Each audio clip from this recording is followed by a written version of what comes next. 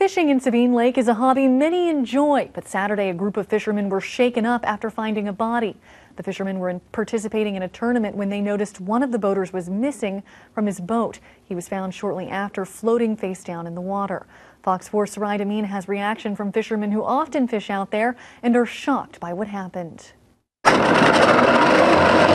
Ancelet's Marina is a popular place for fishermen to launch their boats, hoping to get a big catch in Sabine Lake.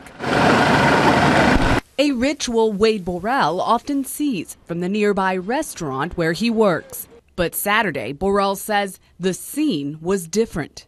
They were all fishing, and they'd seen the boat before, and there wasn't nobody in it. So they kind of moved around the boat. They found the body in the water. They picked it up and brought it back here.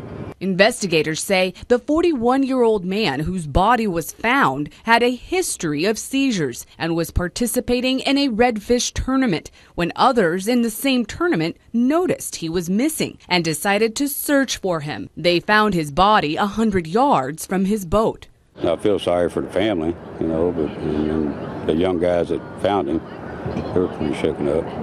It's terrible that kind of thing happens. An avid fisherman, Conrad Yonta, often fishes in Sabine Lake. He's saddened by what happened Saturday. I heard he had some medical issues, but maybe if somebody would have been in the boat with him, and a buddy always wants to go fishing. You can find somebody to go fishing, and make it out there. And if something happens, and you have a lot more chance of helping yourself or somebody else. A reminder of just how quickly things can change when least expected.